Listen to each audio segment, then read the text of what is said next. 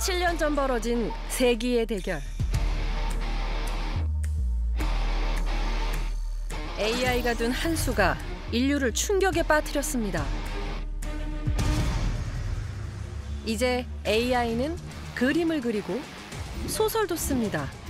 그것도 훌륭한 실력으로 말이죠. 인간과 AI. 다음 대결은 어떻게 될까요? The work that human minds should do versus the work that machines should do. I don't think that way of dividing up the work works anymore. 앤드루 맥아피는 디지털 기술이 우리 사회를 어떻게 변화시키는가를 주로 연구합니다. 그가 쓴 책 제2의 기계 시대는 인간과 로봇의 경쟁이라는 화두를 던지며 다가올 사회를 진단하는 키워드가 됐죠. 기후변화, 양극화, 심지어 전쟁. 인류에겐 풀어야 할 문제가 산더미인데요. 누군가 짠! 나타나 해법을 들려줬으면 싶죠. 앤드루 맥아피에게 청해봤습니다. 우리에게 진정 구원이 있을까요? Welcome to Great Minds. My name is 앤드루 맥아피. I'm a scientist at MIT, and I study how technological progress changes the world. On what have been the biggest stories in the course of human history? What has changed the course of human civilization? My broad point is if you ask this question to a group of people, you will get no shortage of answers. And it feels like it's an impossible debate to resolve. How are we ever going to get an answer to this incredibly broad question, what changes the course of human history? So I love this because now we have ways to put numbers on this question of what has changed the curve of human history. And when you do that, I think you come to exactly one conclusion. Almost no matter which of these measures you're looking at.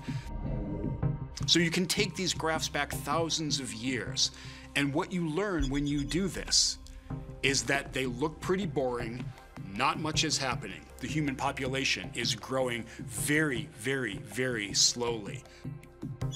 Our social development is increasing, but it's increasing very, very, very slowly. Throughout all of these developments that I've been talking about, throughout the progress of ideas, the founding of religions, wars and conquests and empires, the invention of fundamental things like zero and calculus, the Renaissance, all these are big deals. They did not bend the curve of human history very much at all. One thing happened, and it changed the course of human history. What was that thing? We invented the steam engine.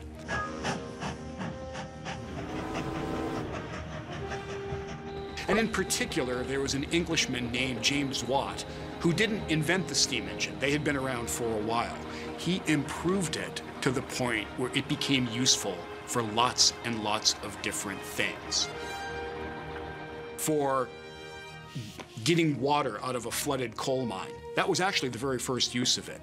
And then it was for transporting that coal via a railroad or via a steamship. And then it was building factories and powering factories that could make metal and cloth, textiles, that could cut lumber, that could do all the things that human beings like to do. And what I think is going on is that point in time when Watt tinkered with and improved the steam engine up to the point where it became economically very, very useful all over the economy, that's when the curve of human history started to bend. And that doesn't seem obvious at first. Why is a steam engine such a big deal? And to me, the very straightforward answer to that question is once we had a working steam engine, we human beings could, for the first time ever, meaningfully harvest all of this energy that was stored in the world's fossil fuels. First coal, and then hydrocarbons like petroleum. We were able to do that for the first time, and what that meant was we could overcome the limitations of muscle power.